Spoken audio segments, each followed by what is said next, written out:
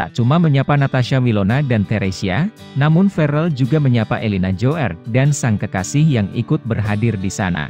Namun, pertemuan tersebut hanya berlangsung singkat sebab Verrel Bramasta buru-buru pamitan untuk membagikan tiket bioskop kepada teman-temannya. "Aku bantuin bagi-bagi ini dulu ya," ujar Verrel Bramasta. Sikap berbeda Verrel Bramasta kini tampak menjaga jarak dari Natasha Wilona. "Bangga SM sikap hormat santunnya KM Rel sama Mami Wilo. Tetaplah begini ya Rel ang YG baik hati tulus, humble, bertem dengan siapa SJYG membawa hal positif," komentar netizen. "Kok sekarang Verrel sama Wilona kelihatan agak jaga jarak ya?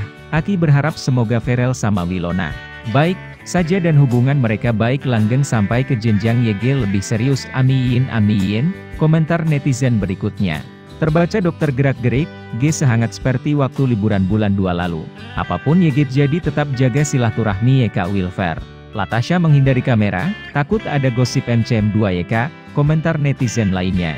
Tetapi Wilona dan Verrel walau sudah putus tetap menjaga hati satu sama lain, bahkan keduanya hingga kini masih berteman baik.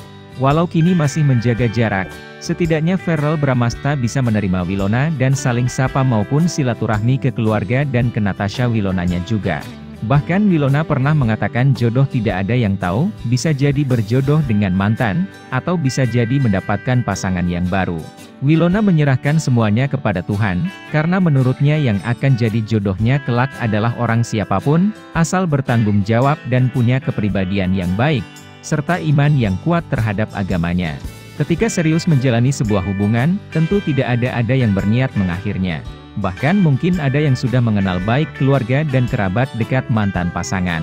Natasha Wilona berperan sebagai Nadira dalam serial web, Dikta Hukum. Diceritakan, Nadira merupakan pelajar SMA.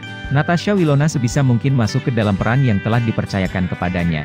"Sebenarnya bukan aku yang nentuin, semua pure dari prosedur. Apa rahasia awet muda? Karena masih muda juga sih. Pas aku dapat tawaran selalu berusaha masuk ke karakter itu supaya penonton percaya. Natasha masih anak SMA," kata Natasha Wilona saat ditemui di kawasan Gambir, Jakarta Pusat, baru-baru ini. Natasha mengaku, ini bukan pertama kali memerankan anak SMA.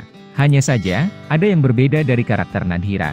Menurut Natasha Wilona, karakternya lebih realistis dan menggambarkan sisi lain karakter anak SMA.